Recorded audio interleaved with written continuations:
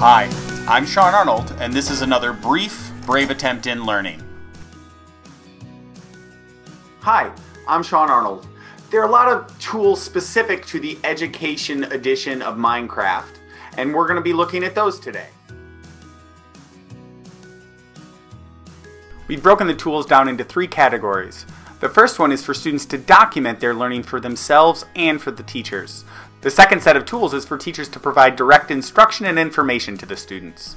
And the third is to manage student interactions. Let's start with some reflection tools. While students could use an external program to do screen recordings, the built-in camera allows students to document their work in-game and submit it to teachers. The portfolio is made specifically for teachers' submissions. It allows students to take their in-game screenshots and caption them, and then export it ultimately as a PDF. In the book and quill, students can choose either photos or a large amount of text for any page. Once the book is signed, it can't be edited, but it can be used as an in-game guidebook. Check out this fun guidebook for our virtual museum that we created.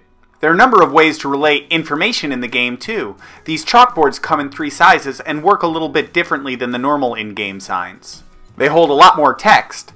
They're also easier to edit after the fact without having to destroy them and start again. You can even change the font and colors in it using certain symbols. NPCs are able to provide information, provide items, or even link directly to websites. Yes, there is the text that they can speak, but they're also able to execute slash commands, so they can accomplish almost anything to help the player. And if you need even more information, just link to that external website.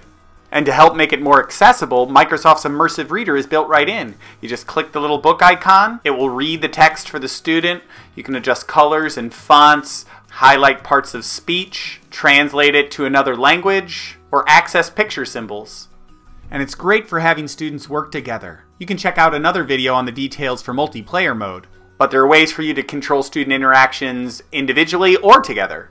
Allow and deny blocks are just like they sound. Deny blocks prevent students from placing or destroying anything in that area. In worlds that are fully uneditable, allow blocks give students a space to get creative. Border blocks can be placed above or below ground to prevent students from exiting that particular area. You can set them up very quickly with the slash command. As the world creator in world builder mode, you can get around those blocks those students can't. You can further allow or disallow certain features using settings or slash commands. There are even things like coding and chemistry add-ons in the Education Edition, but those will be discussed in future videos. Thanks so much for joining me, and if you found it helpful, like, subscribe, and check out any of the other Minecraft education videos here. See ya!